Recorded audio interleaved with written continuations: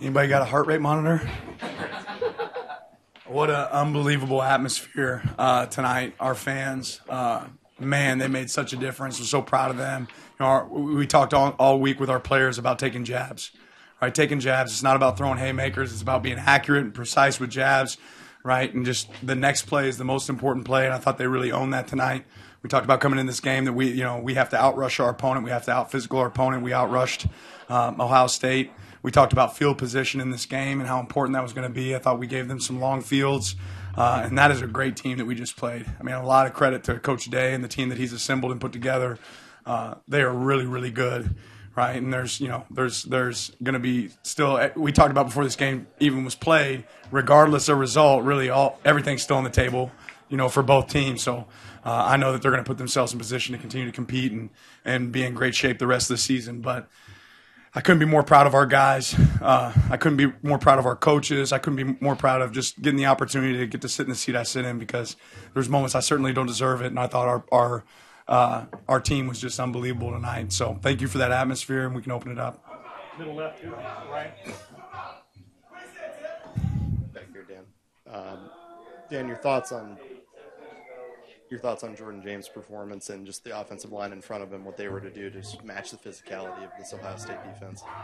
Yeah, I mean, Jordan, man, he runs like he's pissed off all the time. And we see it every day in practice. Before the game started, he came up to me and said, "Coach, I got you." Right? And I know when he says that, he meant it. And he took advantage of those opportunities he got today. And he'd be the first one to tell you it was about the schematic advantages that Coach Stein and the offensive staff created, the blocking that Coach Terry's crew did, the O-line. Again, I'm going to go back and watch this film, and I'm going to try to find how many times we see 11 guys with their hats on somebody, right, giving us an opportunity, right, to be able to create a big run. And Jordan was a beast tonight. I'm really proud of him. Right here on the right, Zach. If it's possible at all, can you put into words how excited you are right now, how rewarding this feeling is after all the hard work that you guys have put in? What's so hard about football is this game is such an emotional game. It's such an impactful game. And in moments like this where you want to be filled with complete joy, the relief is one of the biggest feelings you feel, right? Because of how hard your guys worked, how bad they wanted it. But it's never about the team that wants it the most. It's never about the team that just has great emotion. It's about the team that executes. So, I'm filled with great excitement. I'm really proud of our guys, but I'm also really excited to, figure out what we can go attack and improve because the team we are today, October 12th, is not going to be the same team we are in December. Dan, earlier in the week, we talked about putting safeties in conflict and how they maybe hadn't seen very much of that. On Dillon's touchdown run, that was putting a safety in conflict, and it was against him with your two tight ends to the outside. Just walk me through the call and when you see it unfurling, what you're thinking once you do have the matchup you want. Yeah, unbelievable decision there by Dillon. You hope that you give an opportunity for your players to see every look that they could possibly see within the week, but it's just not reality. So I don't know how many times Dillon actually got to see that exact look, of a tight crash, from the edge. But he did an unbelievable job pulling the ball there in that moment. And then, again, if you look at that play, you're going to see guys with bodies on bodies down the field, blocking their tail off for him so he can create a big play. Left, Eric, second row.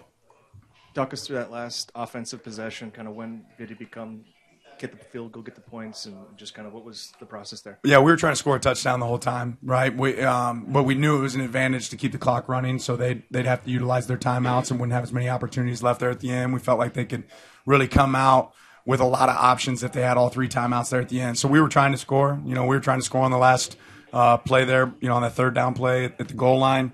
And they were able to get a great stop. So we kicked the field goal and said, let's play defense.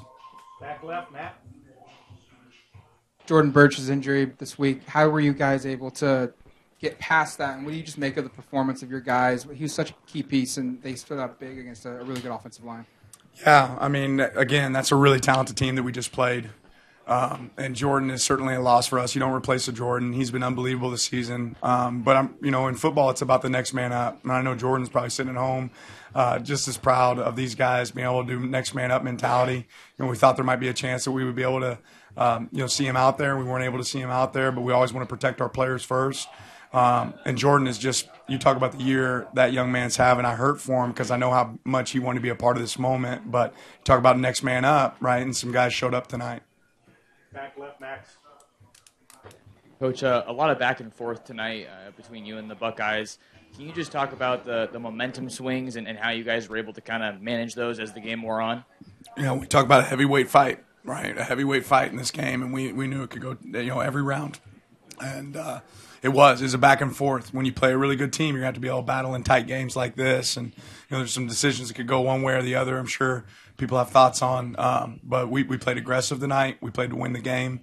And our guys went out there and executed in critical moments. So, again, I can't say enough great things about that team that we just played. That's an elite football team that we just played. They're really, really talented. They don't have weaknesses. But our guys did just enough tonight to be able to edge it out. Right here in third seat, third row. Hey, Coach. Lane Higgins from the Wall Street Journal. With the structure of the playoff being different this year, it's not like this game necessarily has less meaning because there is more wiggle room for error for teams. But, with that context, how do you prepare a team for a game like this knowing that, perfection is not so do or die anymore? You're saying, is it okay to lose? Is that what you're saying? Perhaps.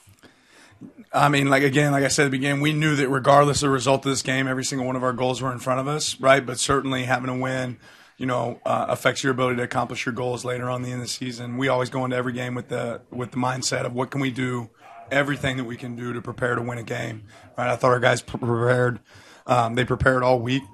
Unbelievable. I think they worked really hard in the week. This isn't one of those weeks where you got to motivate guys to work, and this isn't one of those teams that I have to go motivate to work. They embrace it. There's been moments this season where I'm telling the guys, hey, we're going to be in spiders this week, and they're like, no, Coach, we're going to be in pads. Right? And when you have moments like that, that's when you realize you got a team that's going to be really successful. We're going next seat over. Brandon Marcello, CBS Sports. Dan, did you talk about Dillon Gabriel tonight? I know there was so much criticism about miscues in the red zone coming into this game, but he delivered for you night after night tonight, and especially being able to pick on their top corner, perhaps, and Denzel Burke. What did you think of his performance and where he stands as one of the top quarterbacks in the nation, potentially? Yeah, I can't say enough great things about Dillon. And Dillon, again, would be the first one to tell you start talking about his teammates. But every time I went and looked at his eyes tonight, I saw a guy that was composed, ready for his next moment. And you know what? He threw for 340 yards, 2 touchdowns. Had a huge pull on that run. Down in the red area.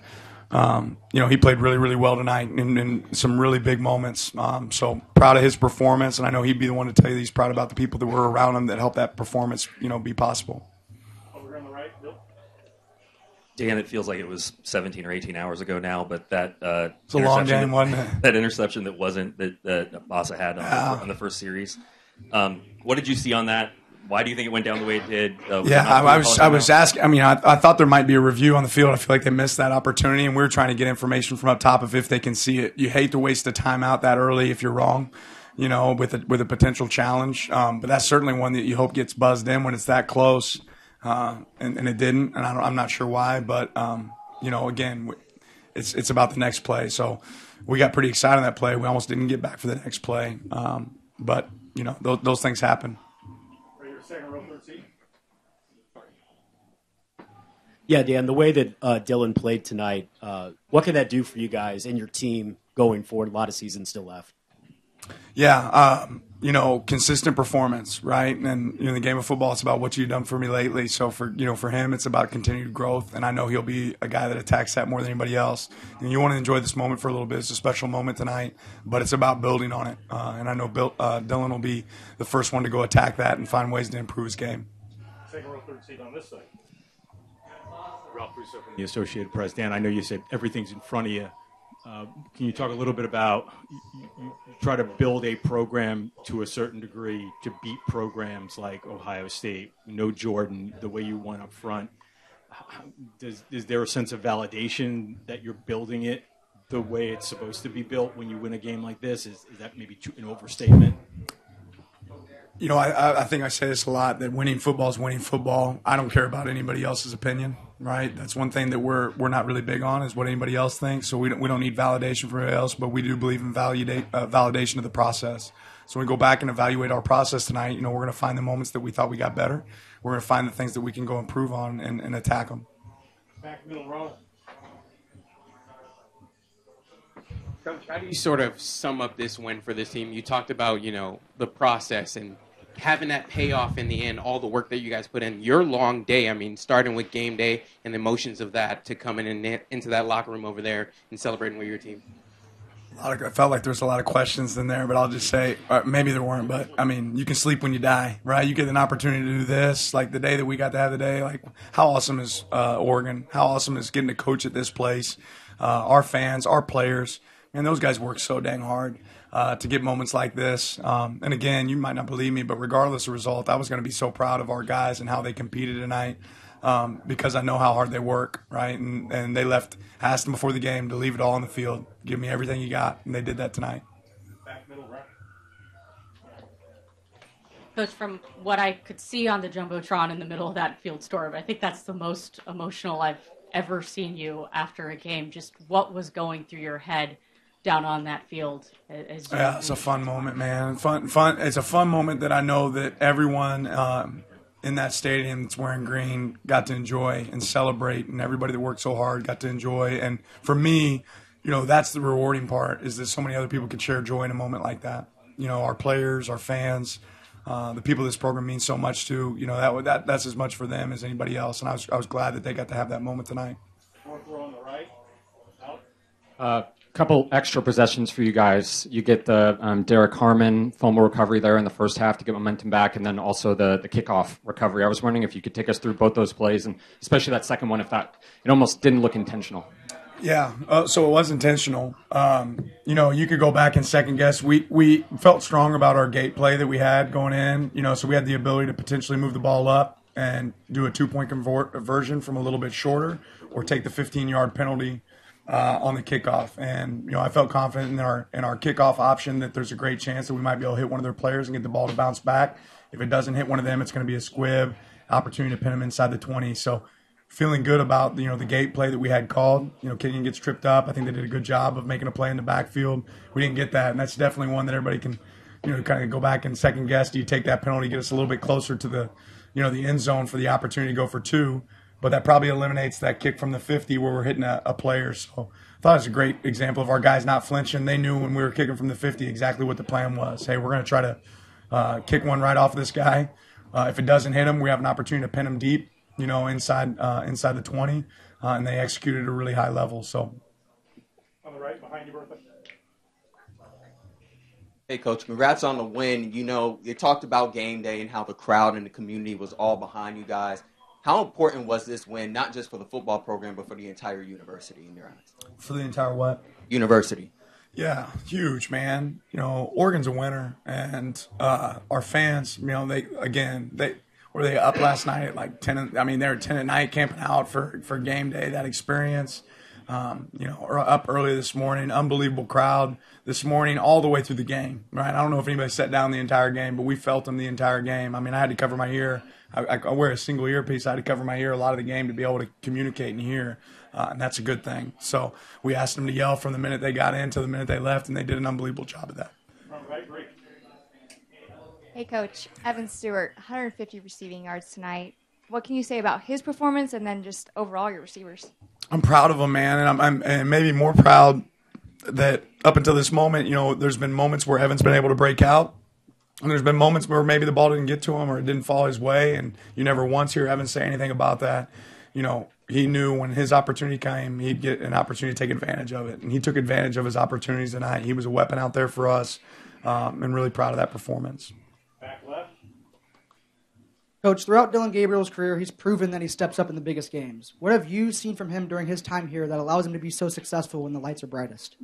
Yeah, I mean, it's hard to replace experience, right? This guy's been a part of, some games that are really, really big moments. And, even though that stadium's packed, you feel like Dillon was out there operating with an empty place.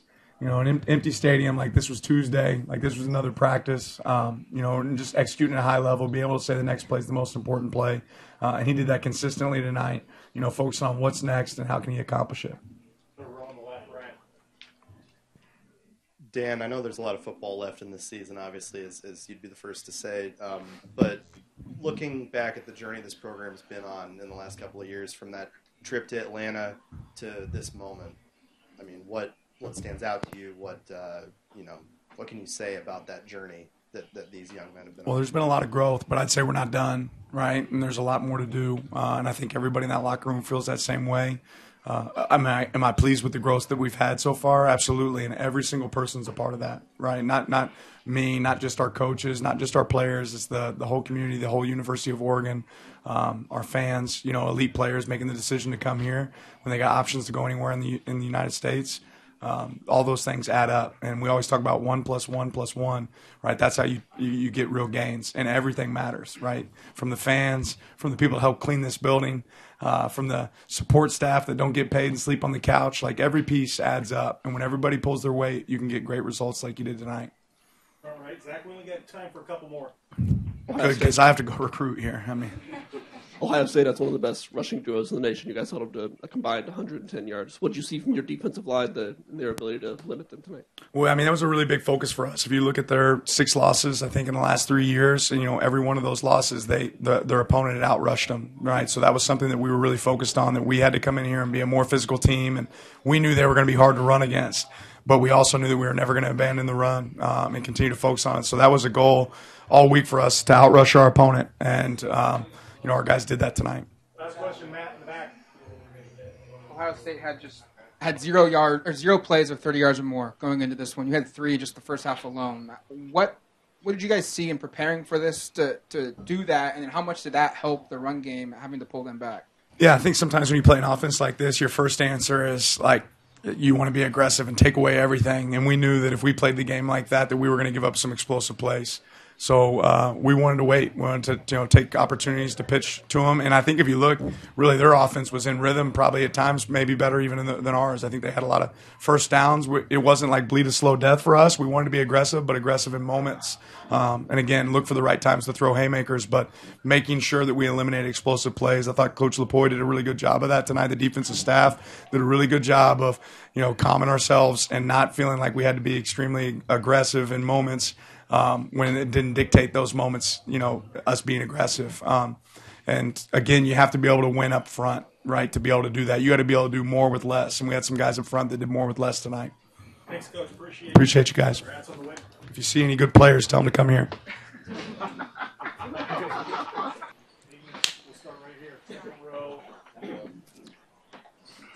Speed offense. Dillon, what was going through your mind on that last drive, and then what can you guys take from this win going forward the rest of the season? Yeah, through that drive, just know we need points, but really knew we had 3 and wanted to get 6 or 7, of course. But got a lot of belief and trust in Atticus and the field goal unit, and then just with these kind of games, I think you find ways to win, just as we have. In games prior, but we all knew what we were getting into, a dogfight and 2 heavyweights going at it. But that's what college football is all about. We're excited for that opportunity and took advantage of it. Front left, James. Dillon, we talked during the week about putting safeties in conflict. You do that on the touchdown run. Mm-hmm. Walk me through what you're seeing to keep it once the mesh charge happens, and then once you get the matchup you're looking for, how you're able to shake the safety and obviously hit the end zone. Yeah, I think schematically we did a good job early in the week of finding matchups we liked, but they're a damn good football team, so you got to take it while you can, and just great downfield blocking, reading that end defender, and trying to make them pay for it. But they played their butt off, and they're an extremely talented team that made you earn everything. But to go to the beginning of the week, I just wanted to see how you were, James, and I know we were talking about it. I'm not, but I just wanted to get a post game, maybe one word answer of how you feel. I like that. Pat Forty from Sports Illustrated. Dillon, you have as much experience as anyone. How much did that help you in a game where you just have to keep answering drive after drive? I think naturally you're put in situations, never the same, but pretty similar, and you just use your knowledge from past experiences to your advantage. And I think I've been in many games where it came down to a drive or two, and times you need points in the red area, and things don't change in that end. It just magnifies in big games of third down, fourth down, red area touchdowns. Continue to be really good on first and second, so you're in manageables. But I just think in all, we up front as a unit, we came together and found a way, and I tried to use my knowledge, as best as I can with this team and our guys. But we all help each other because they played a bunch of ball as well. All right, Chris. Yeah, Dillon, can you pull the curtain back a little bit and tell us what it was like in that locker room post game? Well, I can't give you all the secrets, but I will say it was just a lot of fun.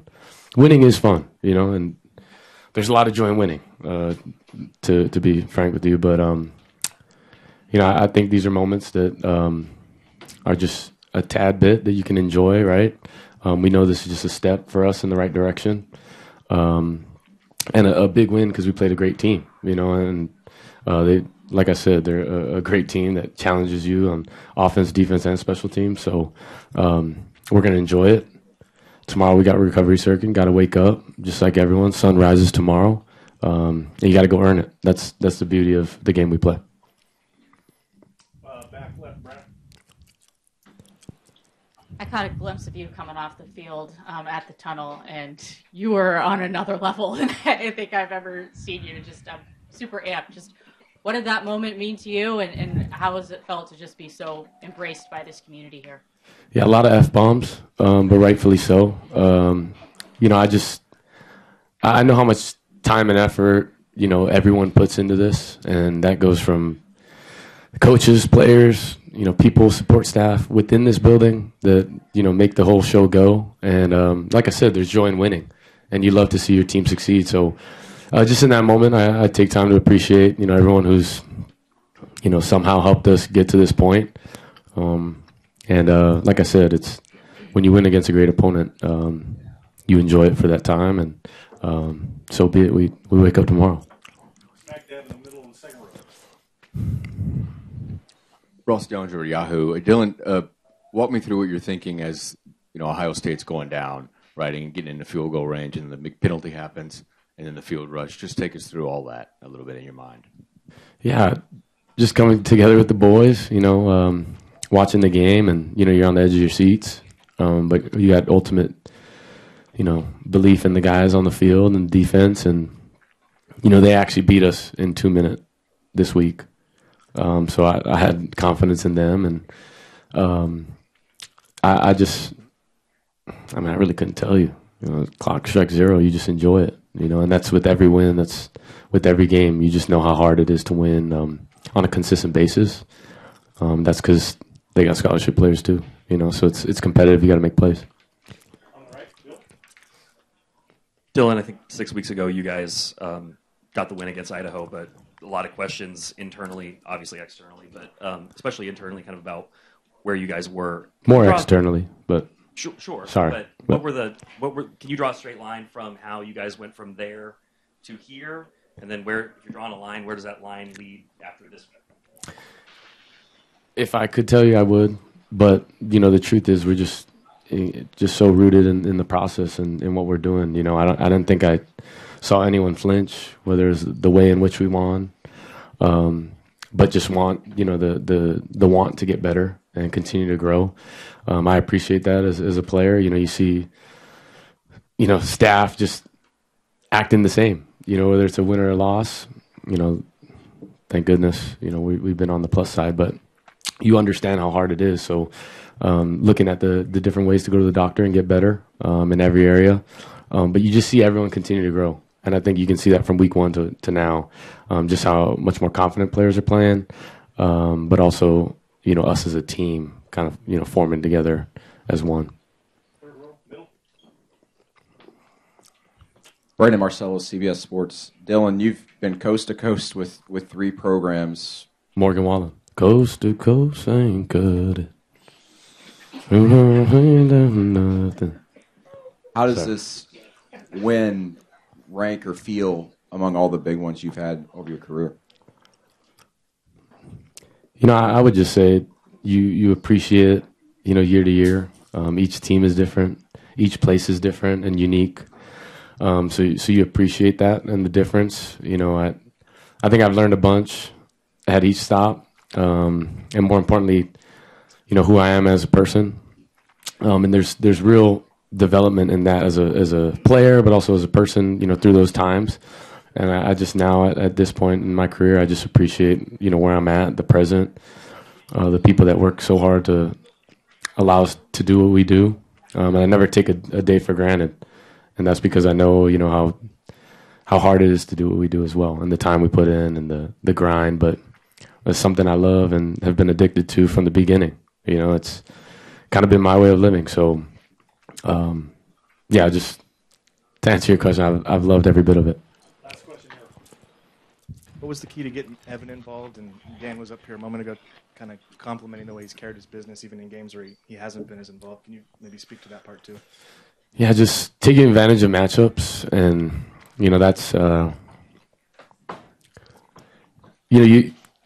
it's hard. You have a lot of talent, and there's only one ball. So you have to distribute it as best you can. But at the same time, you want to be in advantage matchups.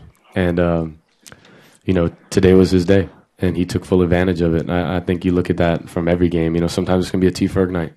Sometimes it's going to be Evan, Tez, Trey, whoever it may be, Jordan James and Noah on the ground. I think when you look at it like that, it's a mixture of trying to take advantage of matchups or, isolation, but also trying to get everyone involved. I think you try to balance that as best as possible, but, I'll give that to Coach Stein as well to handle. Thank you, guys.